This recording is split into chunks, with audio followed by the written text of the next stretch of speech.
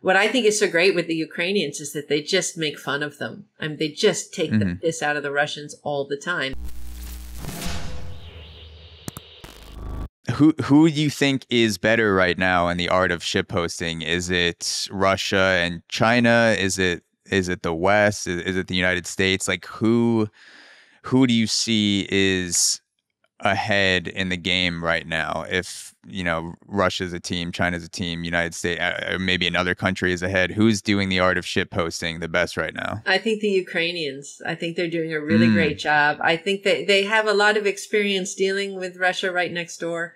I think you see the same too, like from some of the Baltic countries who have this experience, being right next door to Russia and having to deal with the disinformation and the propaganda and sort of this constant menace. But the Ukrainians have really done a great job of shitposting and sort of, taking the wind out of the sails of the Russians, but also because it gets the attention of everybody else, right? We're all sort of watching, and it does a really good job of, I think, getting a lot of us to really root for them and to call attention to their cause. So I think the Ukrainians are just killing it right now. Yeah, it gets other people to pay attention. I've seen a bunch of the hilarious memes that are floating around Twitter and Instagram that I assume come from Ukrainian accounts. I guess there's no way to ever know, but it's created in that vein.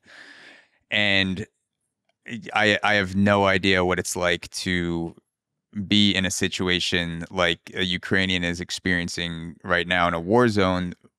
I can say from my own experiences that when I see humor about a situation that is dark that I may be going through at a time, or something that I'd rather not be doing, just laughing about it for 5 seconds can reinvigorate me, and it flips on a switch, and that humor acts as a catalyst for action. And then I can, just looking at a meme or a friend telling me a joke can kind of flip me back into that mindset of, okay, let's just do this. So I imagine if you're at war and you need a spark of inspiration to keep going, humor is a great way to do that. And then also having other people support you because you're so good at communicating online. It's like you're getting twofold support from yourself and then also people that are watching this go on.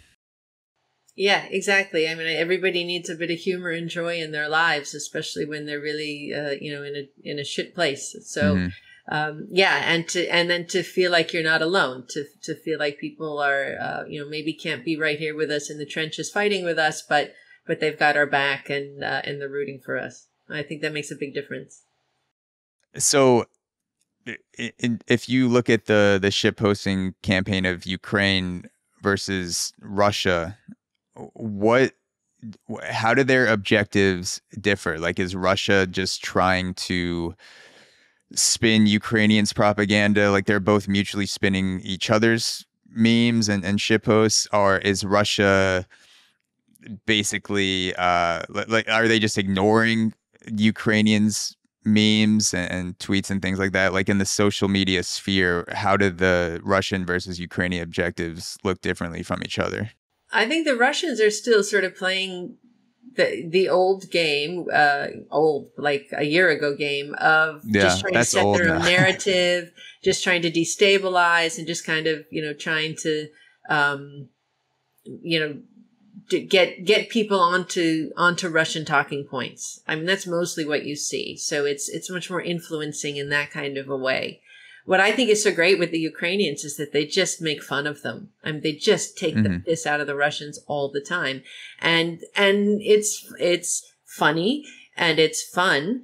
So it's motivating. But also because it takes down the giant, it makes people realize, like, they're not bigger than us. They're not better than us. And they're not necessarily going to beat us. We can beat them. We can do that by making fun of them. And by sort of taking them down a notch, I think you're making the enemy, a little bit smaller and not this big, scary, monster as much anymore. So I think the Ukrainians are really great at doing that. So it's not even so much that they're trying to set a narrative, although I think they do that as well. But really just taking the piss out of the other guy, and it's very effective.